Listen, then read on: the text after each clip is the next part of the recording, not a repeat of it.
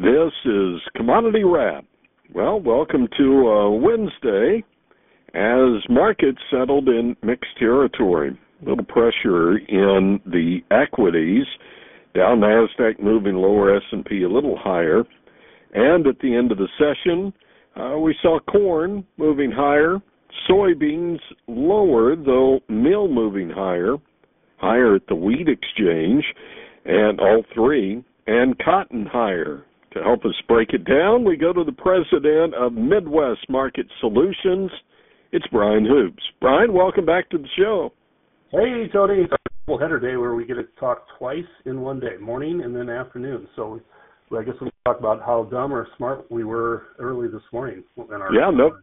No kidding. And sometimes I wonder, you may talk to me more than you talk to family members, but I'm glad.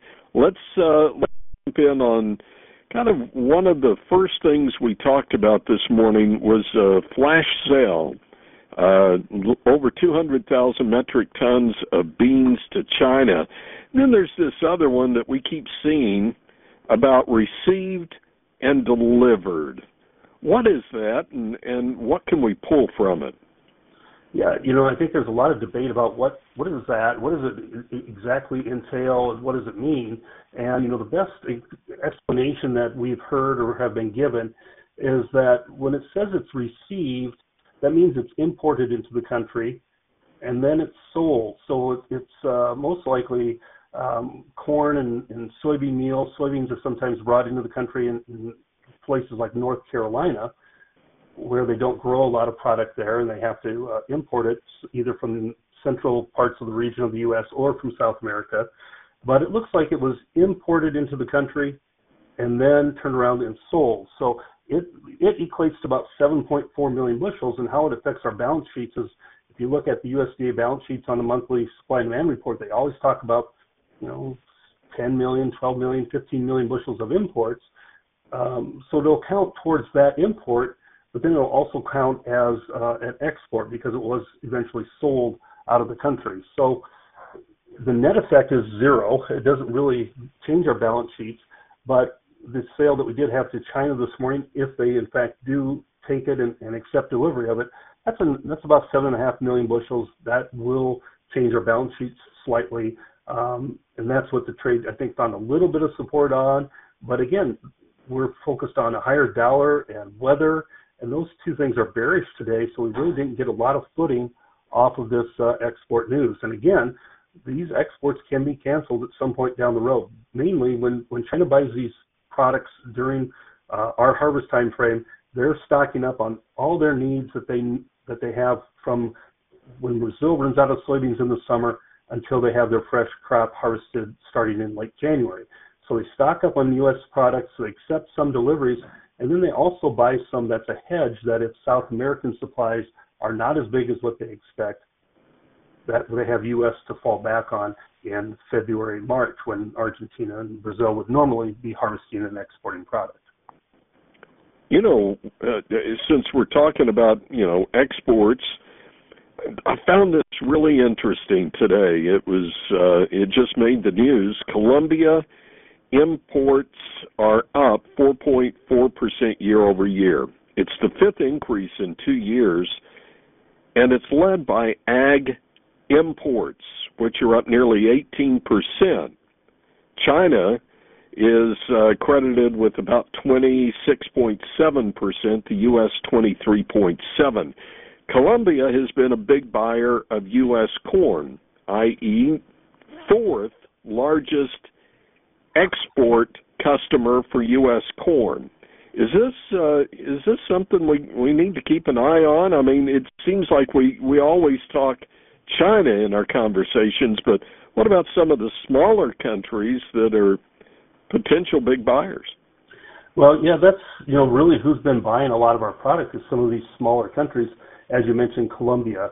It's not been the major buyer of China. Of course, Mexico is the biggest buyer of U.S. corn for 2 years now by far and away.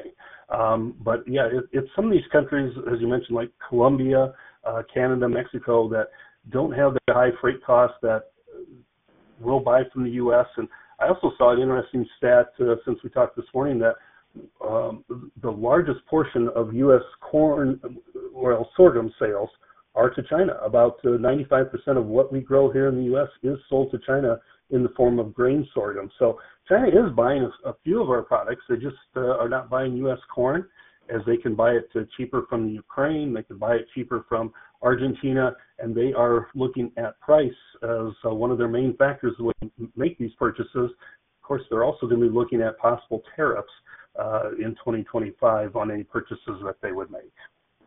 All right. Brian, hang on. I want to take a break, and when we come back, we'll dig into the livestock futures and some of the outside markets as well. Brian Hoops is President, Midwest Market Solutions. Commodity Wrap continues in a moment.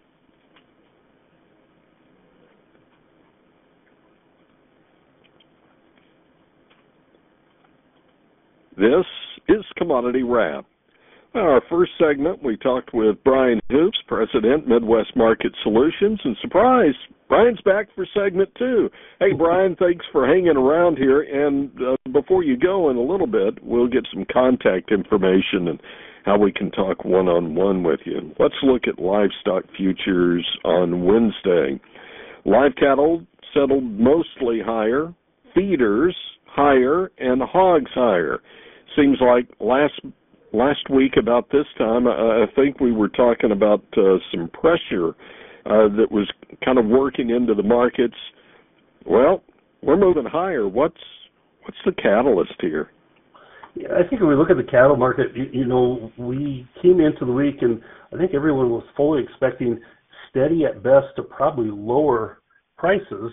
But the packers did expand their kills for the beginning of the week. We're about 13,000 head more killed this week than last week.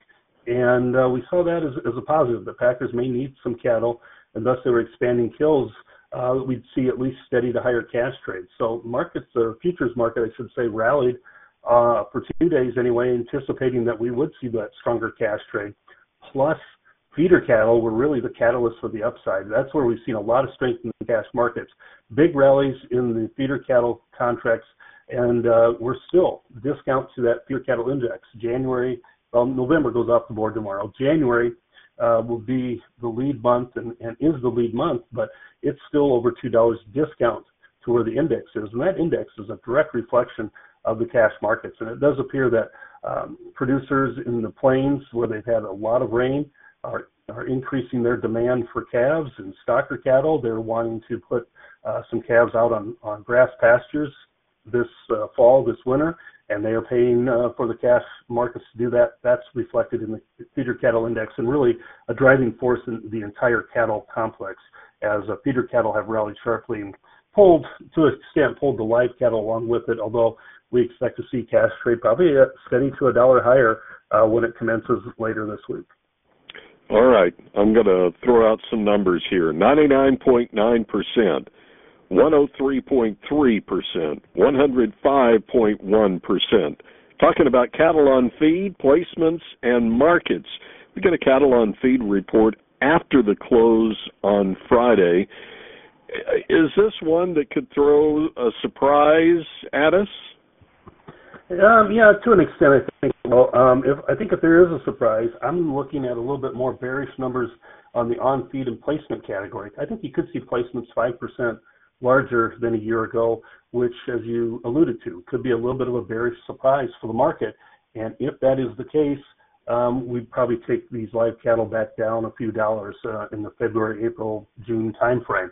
I don't know that you're going to see a lot of change in the on-feed. I think we're going to come in pretty close to where we were a year ago, and then numbers should tighten up as we go into January, February timeframe. So it's probably a matter of time to work through some of these supplies, and then we get into those tighter numbers. But we'll see what it has to say on Friday if that report comes out. But usually there's a surprise or two from the government. All right. Speaking of reports, we get a stocks report. Energy Information Administration, or EIA. For crude, they say we've expanded our stocks of crude up 545,000 barrels, gasoline up 2 million barrels, and really the largest since early September. West Texas Intermediate moving lower on Wednesday, RBOB or gasoline lower, and nat gas higher. What do you pull from the energies? Not a surprise that crude oil stocks coming in larger than expected, I don't think. And the market did weaken after that report came out, but we've seen several weeks here in a row now where stocks are starting to build rather than decline. We are just, I think, producing too much oil right now in the U.S. without a strong trading partner. And we talked about soybeans in China in our last segment. Well, China's a big buyer of energy products as well, and with their softer demand, softer economy, they may not have as much interest in buying crude oil from the United States. So a lot of what we produce is exported, and so we're reliant upon that as we continue to drill and produce a lot of product. Prices are probably a little bit overvalued here given how much supply we're putting on the market. Yeah, you mentioned that because we really import the crude that we refine here. It's not what we're drilling, and our imports, according to EIA, up 237,000 barrels, and that was the largest since June, so maybe a little pressure there in the gasoline market. Okay, we mentioned this early on. We're talking with Brian Hoops, President, Midwest Market Solutions. But, Brian, if we want to talk with you one-on-one, can we find you on the World Wide Web? Yeah, we have a website that you can sign up to receive text messages, our Twitter feed, or sign up for our YouTube series there at MidwestMarketSolutions.com. Has a list of our offices around the Midwest and their phone numbers so you can reach out to any of our brokers and they can help you out. But my direct number is 417-501-5132. Brian Hoops, Midwest Market Solutions, and this is Commodity Wrap.